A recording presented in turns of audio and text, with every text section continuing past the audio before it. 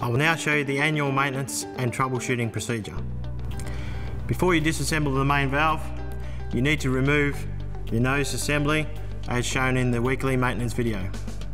The first step is to make sure you have your basic toolkit ready. These items include your needle nose pliers, your adjustable shifter, your basic Allen key set, your open-ended spanner, and your O-ring lubrication. Before we disassemble the main valve, we need to remove the hanger bracket.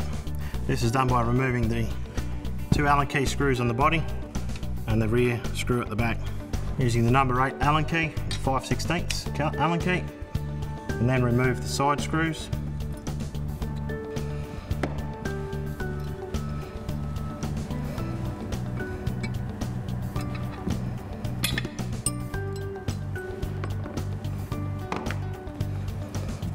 The bolt is removed using the 3/4 or 19mm spanner and the shifter.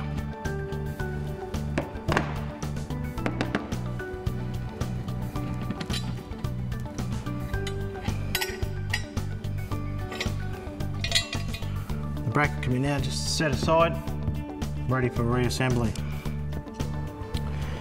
Using the 3/16 Allen key, we then undo the top cap.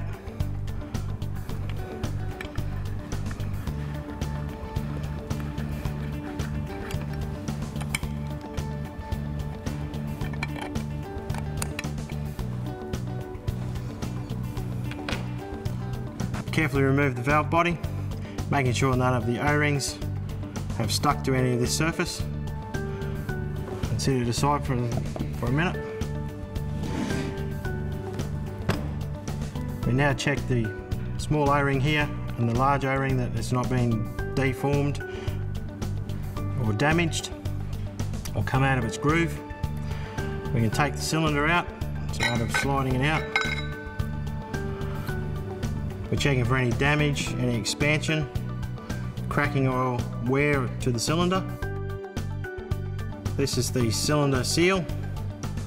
To remove it, it's just a matter of pushing it over the edge, getting your finger underneath it and popping it off. We're checking for any wear and splitting around this edge. It's simply just a matter of sliding it back on, like so. Using a small amount of your O-ring lubrication, just around the surface. Smearing it over, so it's got an even coating. Placing it back into the position. Sliding it in and clicking it into position. You can now set this aside to allow us to work on the main valve. It's a matter of removing the orange cap. The 4 screws go with it as well. We check it for any cracking or damage. Let me put it aside and we replace it as required.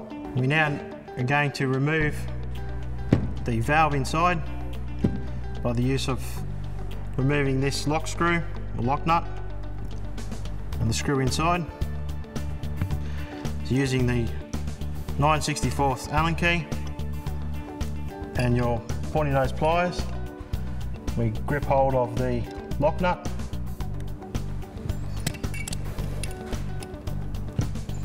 and using the Allen key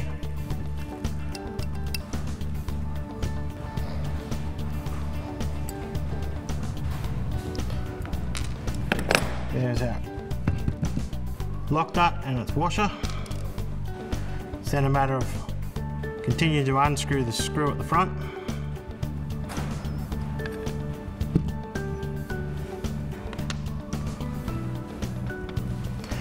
We can now remove this whole assembly. What we're inspecting is any nicks or damage or dents on this main valve, that the O-rings are in good condition and have plenty of lubrication on them. If we need to, we can re-lubricate them after we've cleaned them up. They can be set aside for a moment. We're checking also the spring inside. It is in good condition, it's not split or damaged. And it is placed in the correct orientation. It needs to be tapered up. You just sit it back inside. Once we've inspected this, we put the O-ring lubrication on it and very carefully slide it back into position, making sure that the O-ring fits in its inside and doesn't get pinched around the outside. We can put it back into place. It's a matter of relocating the screw.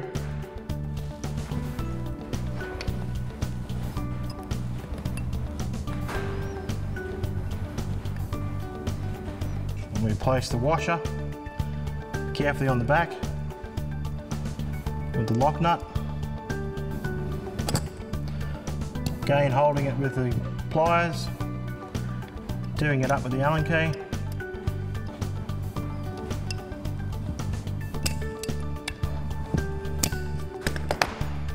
Okay, that should be. Making sure there's no movement side to side, but we can still move the valve up and down correctly. We now flip it over and we undo these two cap screws to remove the trigger valve with a 1/4 inch Allen key.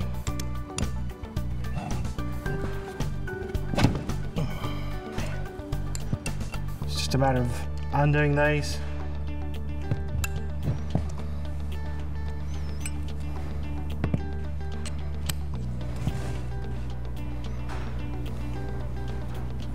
Removing the locks, bolts,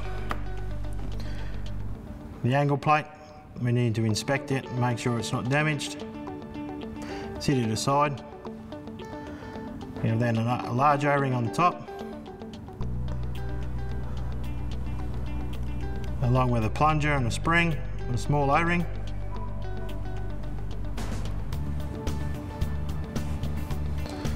These items are all replaceable and all the spare parts. They are worn or damaged. Also down inside we have a small O-ring as well. Need to very carefully get it out with a small Allen key. Just needs to carefully be brought out so it can be inspected and make sure it's not damaged and is in position correctly. If that is all okay, it can go back into its place. Using the end of the Allen key, just push it down and make sure it's sitting flat inside the hole. And it's a matter of getting the spring. Make sure the spring is in good condition, not broken or compressed. And place it in the hole at the end. A small amount of lubrication on the O-ring to keep it in place. Very sparingly apply it to the O-ring. Small amount in there to keep the spring in place if necessary. It's a matter of then carefully sliding it into position, making sure it works.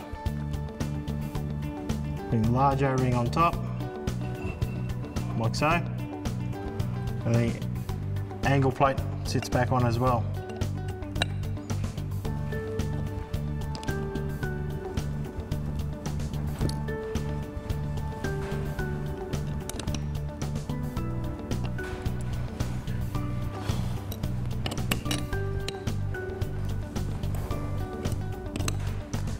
And tightening down the bolts evenly.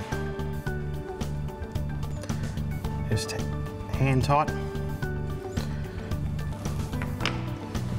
And I can now replace the orange cap.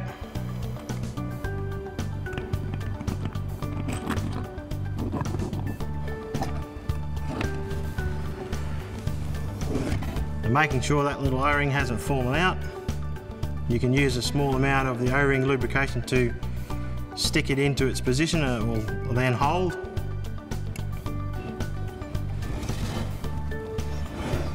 It's a matter of carefully aligning the hole in here with the hole there. Placing it over the top, making sure that the screws have started in the threads. Then again, bring them down evenly, firming them all down. Make sure the tension is even.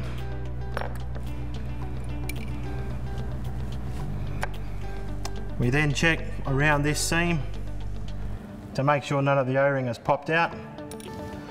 If it has, it's a matter of undoing the screws, lifting it off, repositioning it, putting it back down and retightening it up again. We can now put the hanger bracket back on. Maybe easier to put the top bolt in first.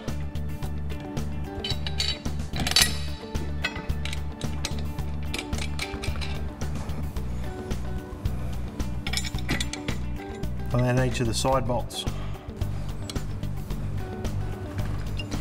They should be firmed up tight.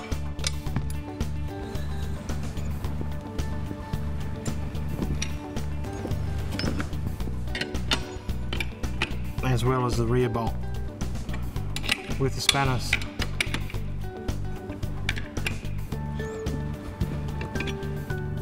And now we can reattach the nose assembly as shown in the weekly maintenance video.